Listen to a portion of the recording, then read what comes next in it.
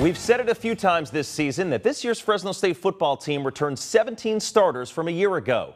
Mike Bell is one of those 17. He's a junior defensive back who set a new career high in tackles last week at Minnesota. He had a team high in tackles last night at UCLA.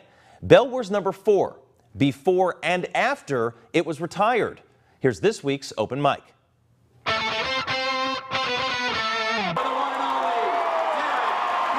On September 2nd, 2017, Fresno State retired the jersey of its all-time passing leader, Derek Carr. Number 4 became retired jersey number 7.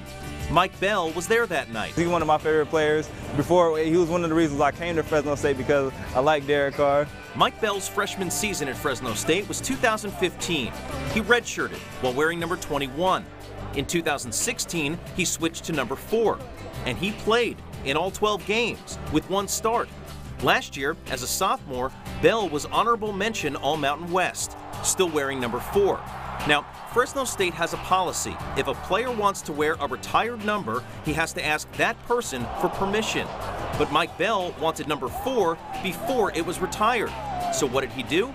He asked Derek Carr twice if he could wear it. I actually talked to Derek before. He came out here one time, and I just had to ask. So when I seen him here, I asked him again. I was like, "Can I wear it again this year?" He's like, "Yeah, it's no problem." So I'm a big Derek Carr fan. So yeah.